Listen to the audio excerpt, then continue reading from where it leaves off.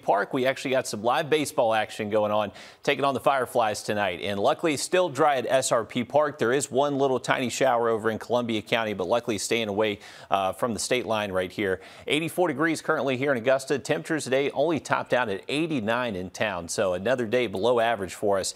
Here's a look at that rainfall that we are looking at across Columbia County. It is really trying to come to an end. It was a little bit heavier just about an hour ago, but fizzling out, so just some light rain between Appling and Evans there.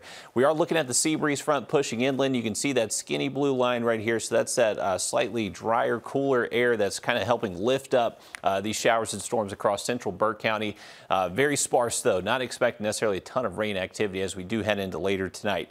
Moving forward, Thursday and Friday, we're going to be tracking a series of severe thunderstorm complexes that are starting out in the upper plains in the Midwest, and then they're just going to drop towards the southeast towards us over the next couple of days. So it's going to be tricky forecasting because our forecast is impacted by what these complexes end up evolving to and how fast they move, how strong they get. Right now, we're looking at our rain chances to really peak kind of late into our Thursday afternoon and portions of our Thursday night, and then we'll see another wave of showers and storms form that will push in for our Friday. So we're going to see a couple of rounds of heavy rainfall. The timing of them looks to be a little bit tricky, but it looks like by Friday afternoon we'll see that last complex kind of push off the coast, and then we turn into a much more seasonal pattern for the weekend with highs in the 90s, more humidity, and just a few pop-up storms each afternoon, Saturday and Sunday.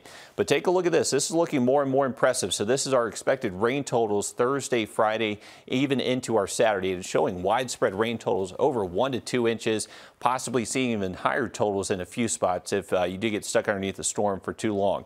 This is why we have been placed underneath a flood risk, so a slight flood risk even for our western and northern counties tomorrow.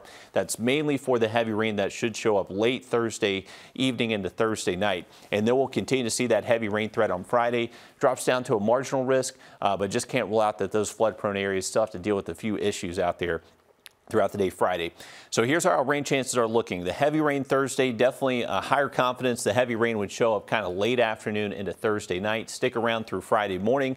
And then if we see a lot of heavy rain Friday morning, that would kind of limit our rain chances later into the afternoon. Now, if we flip-flop that on Friday, if the rain kind of shows up late into the day, then that's when we could have to worry about the potential for severe weather. So we're going to have to keep a close eye on this over the next couple of days. Definitely stay updated on the forecast. By the weekend, we're back to highs in the 90s, more humidity, and just a few storms each afternoon. Downtown Augusta is the scene of a number of construction projects right now.